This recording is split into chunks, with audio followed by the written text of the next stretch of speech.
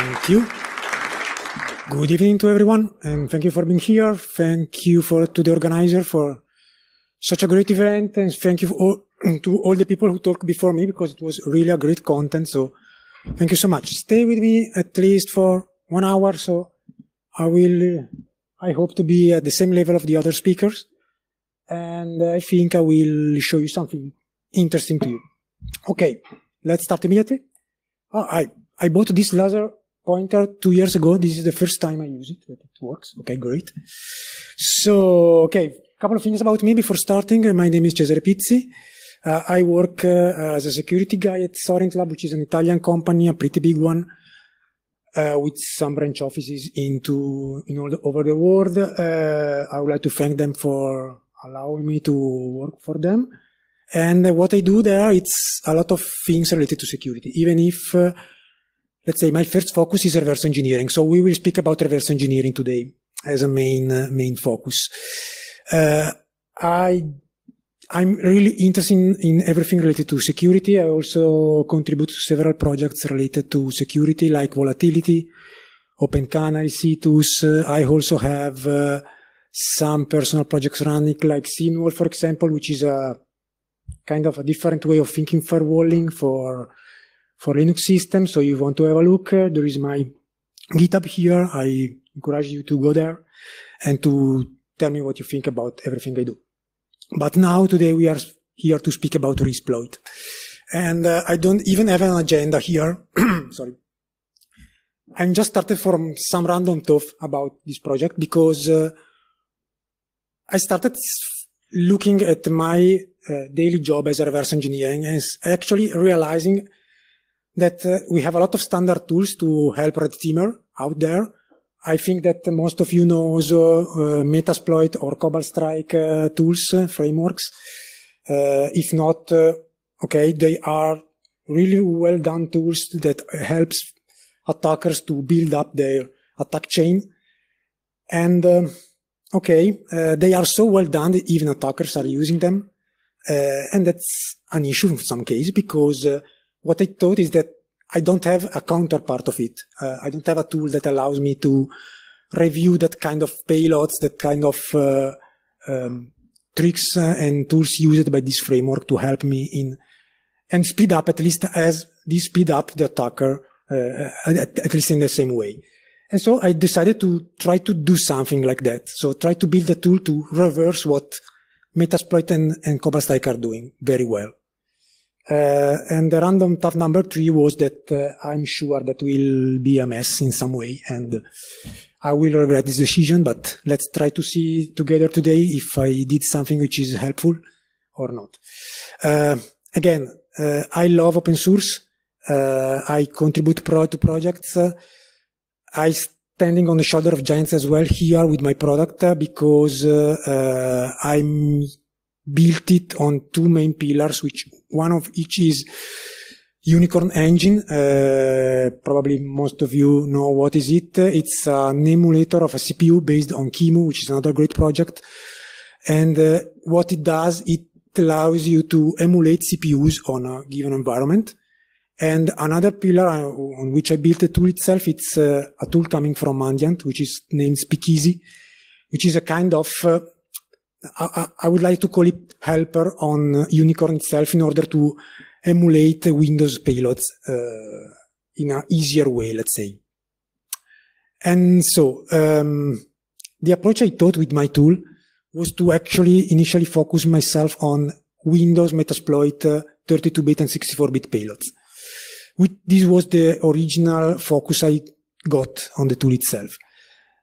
Then I'm trying right now to evolve it in something more generic, adding several other layers, support layers, because actually I built some support layers on other tool, because I built layers for Cobalt Strike, for Donuts, and this has been done at 2 levels. One, it's exploit itself, so the tool itself implements some helpers, some fix-ups, we will see them together, in order to be able to complete the emulation of this kind of payloads. The other one is my contribution is going also to the open source software, because time to time when I try to improve the tool, I build, for example, new API calls for Mandiant Pizzi, and so I have several pull requests, done several pull requests with them. And so part of the code of Resploit is in some way also contributing other main projects like the one I'm using. So I think that this is how open source should work. So I encourage you to do something like that. So maybe build your own project and give back to the community with your work. The basic idea is that the two tools I'm using, so Unicorn Engine and Magnus Pizzi, are actually generic tools. They are not built for specific payloads. And so if you try to use them out of the box, probably they are not working as you expect. And this is where Resploit comes in, because it builds a set of helpers, a set of harnesses around these tools to help you in complete the emulation and to being able to execute this in an environment that does allow you to extract also artifacts and so on. Basic operations are applied on binary files, so it is done on shellcodes, exe and DLL. Everything is Windows-based right now. I don't exclude that it will be also moved to Linux in some way. And also it's able also to analyze pickup files. So if you have in some way your network probe collecting data and generating network traffic, it can analyze as well. The interface itself, it's a CLI, it's a common CLI interface. I took this decision because it's very easy to then use it and pipe outputs to Unix commands to grab to output file and so on. So I based the work on a CMD2 interface, which is another great open source project. And what Resploit can do, it's automatically detect the payload format. For example, detect if it's a 64 32 bits download DLL, or shellcode, and then start up the emulation of the code. And depending on what it finds into the code itself, it's able to extract API calls, keys, encryption keys, and artifacts based on what we may expect in a Metasploit or Cobalt Strike or whatever we will add to it payload.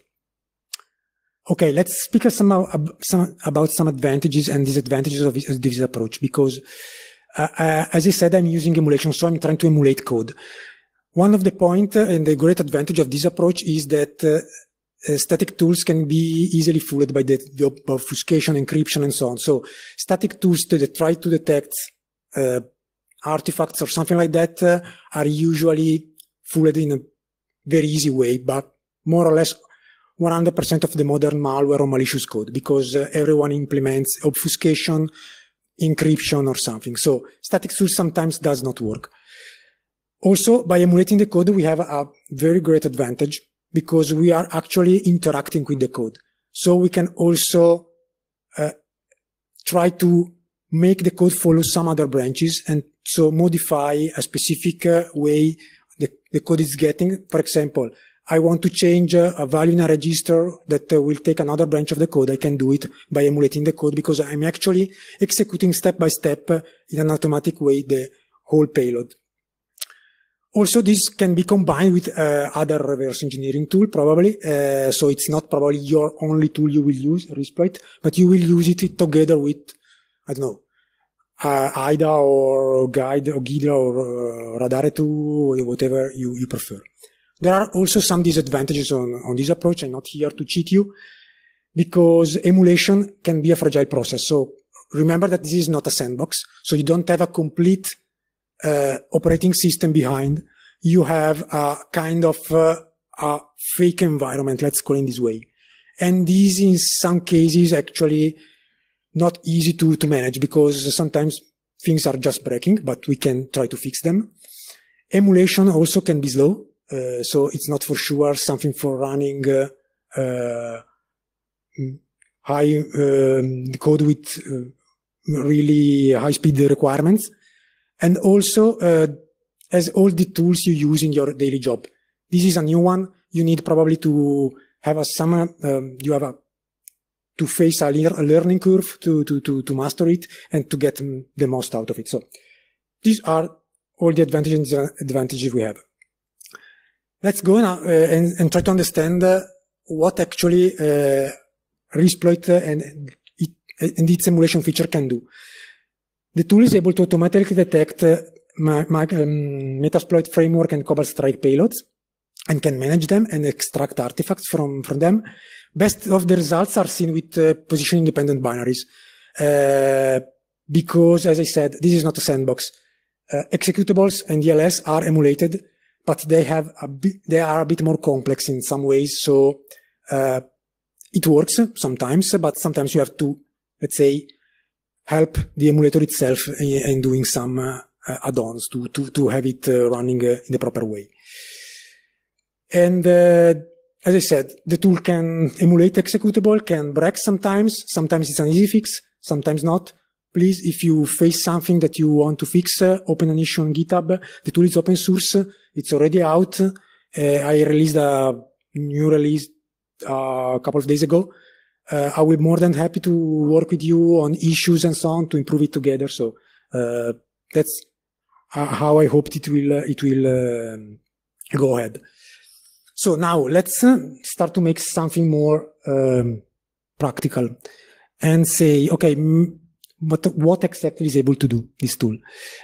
Let's start with the original focus of the tool itself, which was Metasploit payloads. Metasploit payloads may fall under several different groups, which are, for example, RC4 encrypted, a less common Cha-Cha encrypted shell, which has been probably released with Metasploit 5, probably then removed, but it's out there.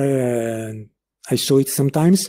Then there are, for example, encrypted interpreter shell, which is another very common artifact that Metasploit can produce, and many other. Let's have a look on how it works. Usually, this is a flow of a usual Metasploit attack, where you have something sending an exploit to the system itself, together with a first stage code. And this is in some way tricking your application in executing this code. Then this code makes a callback to the C2, so the here, but it makes it by encrypting the communication, for example, with an RC4 algorithm, which is coming out from this payload directly. And then the attacks, begins with the effects done by the payload. So what is able to do REsploit in this case? It's able to follow this exchange by emulating the code and extract some of the artifacts out from the payload itself, allowing you to actually analyze in a very faster way what is happening during the attack. So let's make a quick demo and let me show you what I'm speaking about. Okay, so this is the interface. As I said, it's a common CLI one. You have some commands available here. And the main one you will use is the emulate payload, which is, okay, this one. And the only things it needs, it's just a path to the binary that you in some way got from the infected system or from your pickup file or from tracked server and so on. So what happens here is that, okay, it starts the emulation. So the code, in this case, it's a shell code. It has been emulated. And what you get out of the box immediately is, okay, for example, all the API calls done by the shell code itself. This is extremely interesting if you are analyzing it, because it's, for example, show you which are the C2, which are the communication ports, and so on. This is coming out from Speakeasy emulation. But what REsploit in this case is doing is actually also doing a couple of other interesting things, which is extracting the XOR key used to encrypt the communication, and also extracting this one, which is the RC4 key used to encrypt the whole communication between the attacker and the victim. And okay, what you can do with this key? Nothing. No, you can, for example, decrypt the second stage and getting it out from your pickup or something. You can do it manually, or you can use, again, REsploit, doing exactly the same command. So I'm still using the emulate payload with the same payloads here. So the same shellcode given at the command line. Now I add a couple of things. One is the C2 IP I got out from the API, and another one is a pickup file I got from maybe my network probe or something like that, and restarting the emulation again. So what is happening is exactly as before. All the code emulated here. the extraction of the keys, and also another things. So RESPloit itself is able to get the pickup file to locate the communication and extract and decrypt with the RC4 key the second stage. So in this case, you can see that if you are used to analyzing these kind of things, this is a kind of PE executable, which has been previewed here and dumped into a specific file. So that means that in this case, I can get a complete analysis done in very few commands with the tool itself. And this is done specifically on several of the payloads available in Metasploit. This is done on RC4, there is a Cha-Cha one, and several others available directly out of the box. Let's go back to the presentation again, and let's speak about Meterpreter. I'm sure that probably most of you knows what a Meterpreter shell is. It's a, let's say, portable, common way to open a shell on a victim system done by the Metasploit framework. It is very well done as well, and it's very used. What happens, it's more or less as before. So you have, you have an exploit sent with the payload itself. Then there is a callback done by the victim going through a default port, which is 444, for example, and so on. And then here is where something happens, because there is an handshake, because the communication of the Meterpreter shell is actually encrypted. But it's encrypted in a different way if we compare it with the RC4 than before. It's encrypted in a stronger way, because it actually uses an AES key, which is in some way encrypted with an RSA public key. If this action of encrypting the AES key with the RSA public key given by the Meterpreter shell, okay, we can do so much with the communication itself, because we cannot actually decrypt it unless we have access to the private key, but I think it's unlikely to have it. But we still have a possibility. This is an interesting thing, because when the actually the attack starts, Metasploit tries to import an RSA public key on the victim itself in order to encrypt the symmetric key. If in some way this import fails, it silences fallback in another encryption method, which is just a XORed key, and so RESPloit can read it. That means that if you can in some way engage your attacker and so try to modify what he is doing in your system, you can actually force this on your victim system, and then being able to decrypt the whole communication between the two systems. How can do it? There is a very interesting article here on POC and GTFO done by Myers and Saltanek. I recommend to you to read it because it's very interesting. It says how to exploit weak shell code hashes. I'm sure most of you knows that usually malware use and position-dependent code use specific hashing in order to locate and use API calls. They don't use directly the name, but they use a kind of hashing. This hashing can be in some way tricked to execute something different of what the Metasploit, the payload itself wants to do it. And this is very well explained in this article. I suggest you to have a look to it. Otherwise, you can just patch a byte in memory. This is coming from the example I did. So if you can locate your attacked system, you can just patch a jump equal into a jump not equal, and then have this RSA encryption fails. Or you can use your preferred hook libraries like the Tours or whatever you want, just to trick Meterpreter in falling back.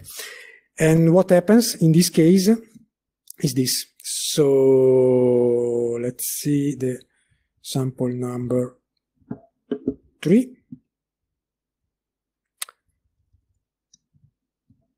Okay, so you have in this case to use a different command. It's not emulate payload, but in case you have to use the Meterpreter reverse TCP command and just give it a pickup file where you actually store the whole communication of the analysis itself. Okay, Here you can see that it dumps the RSA public key. It can identify that there is interpreter communication in the pickup file itself. And if you actually engage your attacker, it can also extract the AES key from the pickup file and then decrypt the whole communication.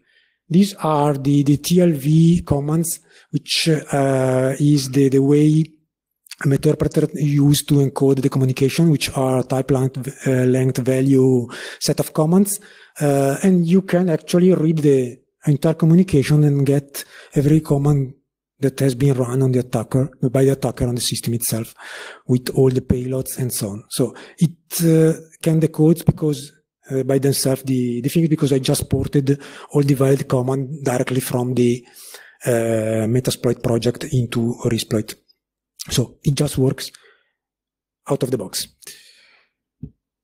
Okay, let's go back into the presentation. And I told you, okay, I focused my initial work on Metasploit, but now Cobalt Strike, it's becoming more and more common to be, and it is seen a lot in my real job. So much that in some way we are running into a genetic bottleneck with attacker code. And it's a pity because it's less interesting to see, because there are a lot of attackers now migrating on Cobalt Strike. And so the support for Cobalt Strike is present and is working, needs improvement for sure. Also because Cobalt Strike is quite a complex beast to treat on. It can recognize the beacons themselves, so Resploit can recognize the beacon if you can pass it. And also it can decode the configuration. If you have a Cobalt Strike parser, which is a tool coming from Sentinel-1 installed, it can use it automatically and dump the configuration.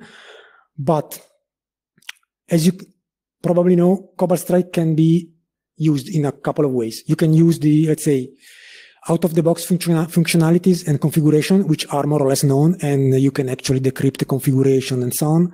But you can also customize it a lot.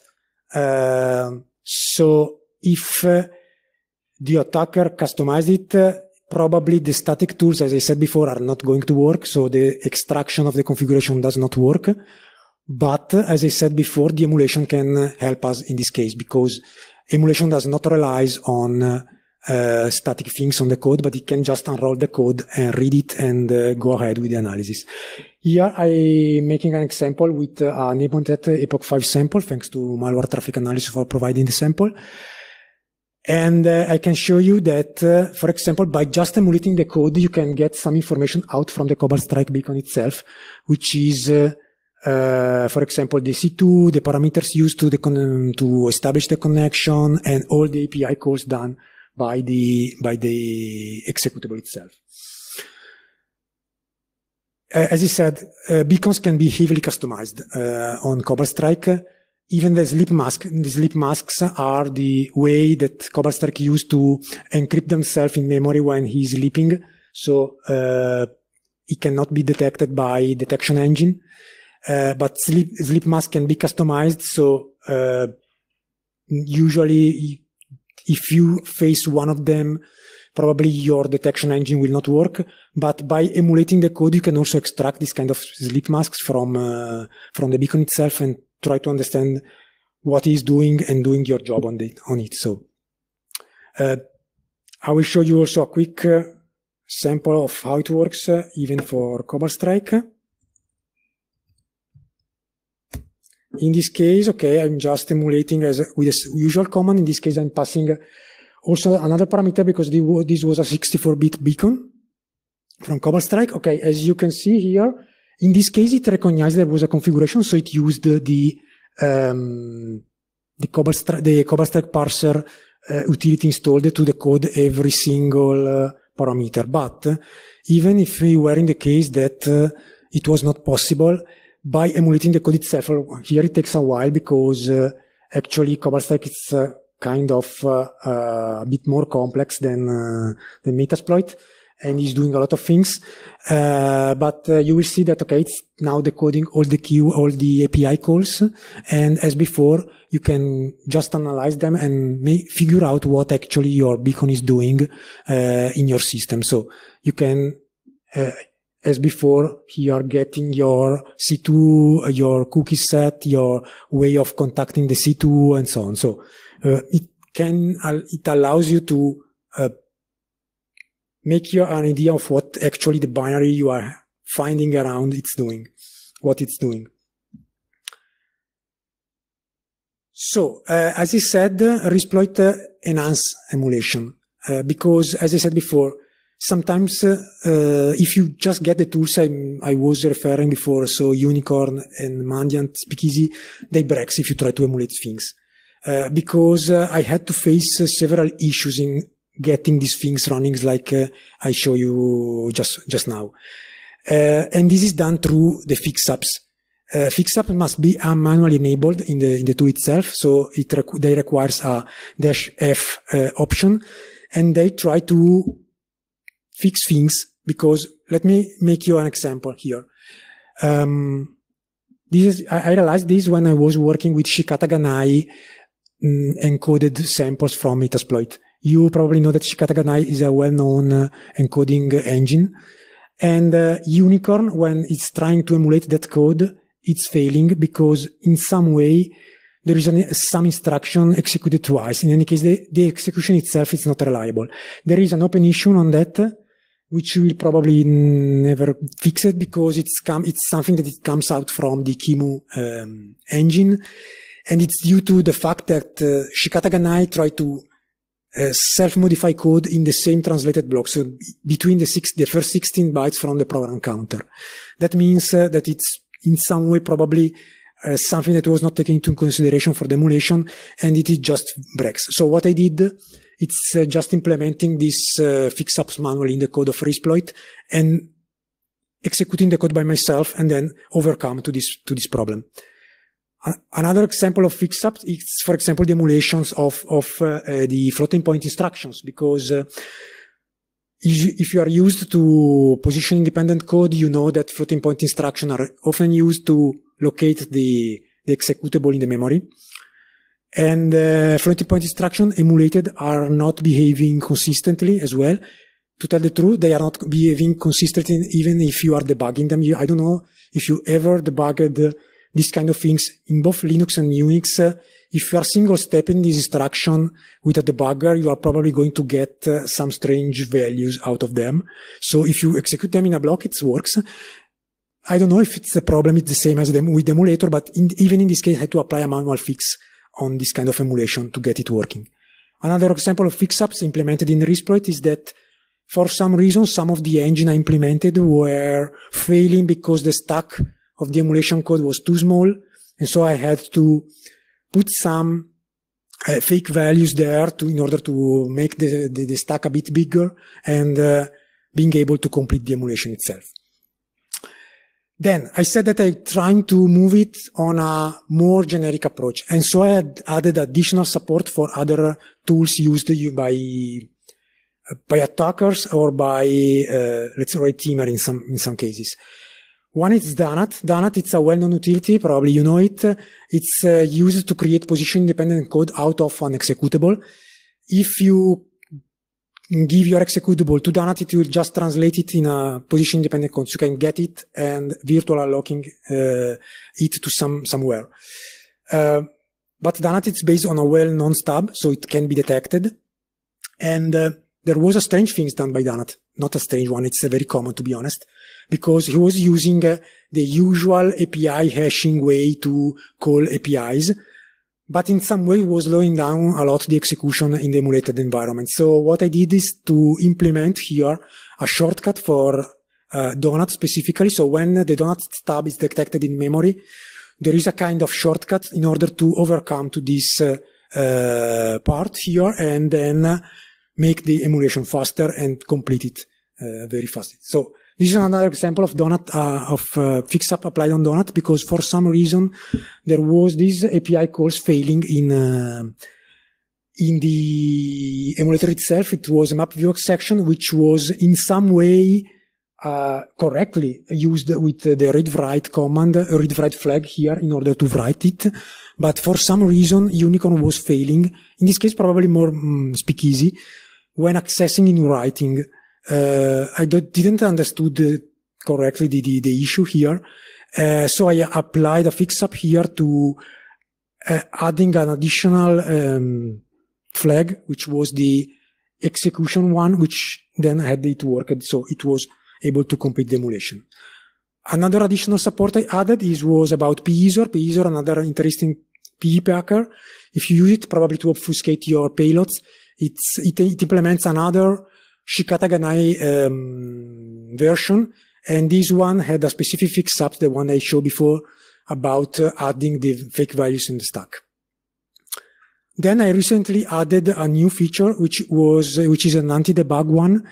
In this case, what happens is the emulation tries to find all the anti-debug tricks used by the executable. What does it mean? Sometimes you can have executable doing things to understand if they are in an emulated environment. And sometimes you may want to patch them, but sometimes it's not easy to understand where they are doing these checks. And so I implemented this feature here. I know there are tons of anti-debug tricks around, so I just implemented, I don't know, 20 of them right now, but probably I want to add more of them. These are examples of what is able to detect. So, for example, the direct access of these flags and so on. What it happens is that once it detects this kind of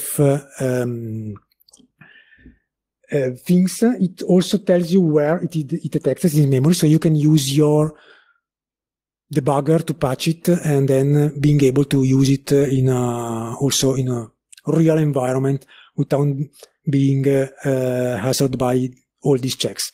So this is very at the beginning, these kind of things, because I implemented 20 checks. There are hundreds of them, so we are working on it. I'll show you a quick sample of how it works. And here is an example. So it can just drop you where in memory, where in the executable the anti-debug tricks has been identified, and tells you which is the anti-debug tricks. So you can just Google it and maybe patch it out if you want to execute it. So, okay, I built the tools so that you can also customize it. How? You can modify a file. It's a Python script. This is a Python program. You can use Yara rules in this case. So there are a specific file where you can build your Yara rule to match code, and then being able to make your own rules to match what you are looking for. And there is another file here where you can actually decide what to do when the specific rules you just wrote is matched. And so here is where the, let's say, interaction of the code parts comes in. So you can actually make the executable doing other things other than just just what it's trying to do. So you can guide it to specific branches. Couple of words about performances. Performances are a concern. Emulation slow down things, so no way around on that. So also the additional fix-ups and harnesses I added are, let's say, making it a bit more complex. I implemented a way to work around to this, because I implemented a specific option, which is the unhook option, and you can specify it and disable all these hooks during execution until you reach a specific memory location, and that the hooks can be re-enabled again. So you can just speed up execution until you reach the point where you want to have a look into the code itself. Now I would like to make some use cases with you in order to clarify why I think this is useful in some cases. As I told before, this is not a script kiddie tool. It's something that you can use if you are used to reverse engineering. You are used to incident response. This is a very interesting case, in my opinion, because this is where it started, my idea about it. A couple of years ago, something more than a year ago, I wrote this analysis about an emotet sample, the last emotet sample before the shutdown. done in 2021. I had a look to it because it was implementing a really interesting state machine in the code, with the code itself doing different things based on the content of a specific register. So what I did in this analysis, I tell you if you have time, have a look to it. It's very interesting. It was to use let's say, a very simple version of sploit to interact with the execution. So I was emulating the code, and then in some places just modifying the content of this register in order to get the code execution going in some other branches, and, for example, discover what was creating a service, what was I don't know, checking for the file systems and so on. This is a very interesting usage of the tool itself. I'm very happy to share this because it's where the entire idea actually born. Then there are some other use cases you can use for the tool for. For example, you can use it for dumping thread. There is a specific option in the emulate command, which is the -t. In this case, when it find a create thread execution, it just dump it into a binary file, and you can analyze it later on. So it could be very useful. Okay, there is a demo, but we can skip it. So I will not keep you. I will not waste your time. But this one, it's very interesting. I added it a couple of weeks ago. The possibility to dump memory allocation. This is very, very useful because when you analyze malicious software, you always have the virtual alloc somewhere, then getting something from memory or from the resources and from something else, putting them and then starting in decrypting and writing the clear text in this allocation. I wrote this -m option here, which is actually allowing the executable to do it, and it dumps the content of the allocated memory, only when it is accessed to be used or to be executed. So what it means is that by using this functionality, you can, for example, no, this is the thread one, which is not the one you want to show you. It's this one. So in this case, for example, there was a very simple very simple executable, just decrypting something out of from a virtual alloc. In this case, I just enabled the -m, and I got this dump out of the memory because it was the decrypted memory buffer here with this secret password, because it just dumped it when it was accessed back to be read. This is another way which is very interesting to get something out of the tool itself. Okay, let's go back. Dumping files, it's more or less the same. Okay, nothing special. Another option to dump files created by the tool, but okay, no special things here. This one, it's pretty interesting because this one it came out from I don't know if you played the CTF teaser for Insomnihack. There was a really interesting challenge, the coronavirus one, which was in some way probably created with OLLVM. OLLVM, it's an obfuscator. It's based on CLang. Probably most of you knows what it is. What it does is just gets a C program, and it do nasty things to the code, making it pretty unreadable. This is, for example, a flow of an LLVM compiled binaries, just doing a call to Google to get the page, the home page. As you can see, it's pretty modified.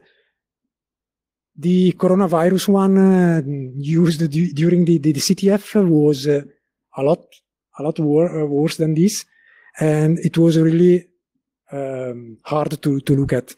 And how, in this case, emulation can help you. It can allow you to, let's say, unroll all these things and let you focus on the relevant parts. What I mean? For example, in this case, let's have a look. Okay, it just executes the things, and what you can focus on are the API calls. For example, as I said before, that code was just doing a call to Google. And this is where it actually doing it. It took 2 seconds to emulate. If you probably had a look to it with a debugger or with a, I don't know, your IDA or Ghidra or something, probably it would take maybe half an hour just to understand what is going on. Why I was mentioning the coronavirus challenge of the teaser? Because it was one of the example I made before, a very complex executable, which probably was not working out of the box, run in a sploit, but I switched my no idea what I'm doing mode on that when I was working on that. And so I tried to emulate it into Resploit. It was failing because missing APIs and so on. So there were a lot of things not working well. But then I started to act in this way. I was looking at what was failing, and there were a lot of API calls which were unknown. Also, the documentation on the internet on these API calls were more or less useless.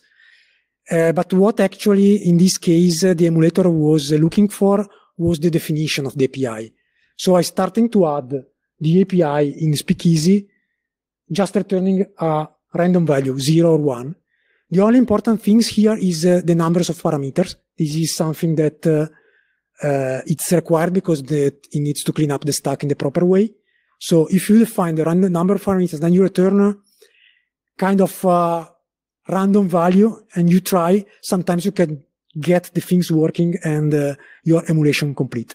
This is why I was saying before, sometimes the emulator itself needs some help. And this is how you can do it. Sometimes it requires a complete API build or development. In this case, when I did it, for example, I did some of them. I pushed them on the Mandiant Speakeasy repository. So I think that I was okay. I'm the end. Next steps. It needs a lot of things to be done. Improve emulation stability, improve performances, improve anti-debug coverage. We have a lot of things to add. We are at version 0.4 right now. It works. All what I showed today, it works. But it probably needs a lot of other things to be added. I encourage you to go on GitHub, clone it, open issues, try to get in touch with me. If you find it useful, I would be more than happy to work with you on that. And so please do it. I would like to give the credits to all the things I used because it's quite important from my point of view. So Unicorn, Speakeasy are the two pillars. CMD2, Sentinel-1 parser are other two important tools I used. Then Donut, Pizzi, and SGN are other tools I'm trying to emulate, which are very interesting. And also our traffic analysis site for providing the samples. So thanks to everyone. Thanks for everyone working on open source software. Thanks to you for contributing and for being here today with me. Hope it was interesting. And okay, if you have any question here.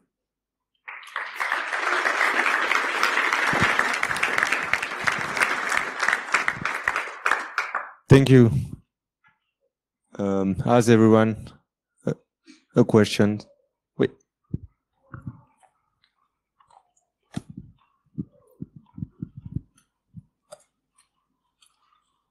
No? Who was it? I saw a hand. No? Okay. Anyone else? That I see.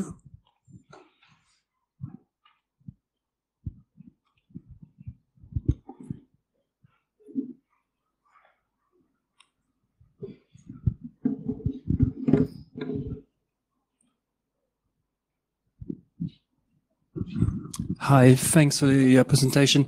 A small bit of a stupid question, probably, for you. Can you speak a bit louder, please? Probably a stupid question. When in the options, we could see that you can provide a PCAP file. Yep. When you do the analysis for the for the second stager, because you're emulating the payload, can't you just do a PCAP in the same time? Is there a technical reason behind? No, it was actually not. It's not a stupid question. It's a good one. No, the reason is that since it's built to be run also without the pickup, it actually expects to have the payloads outside of it. But actually, it's a good point. That could be a good enhancement to being able to extract the binary itself from the pickup file. It's a good idea. Definitely. Thank you. Anyone else? If no, we can thank our speaker. Thank you. Thanks to you. Thank you again.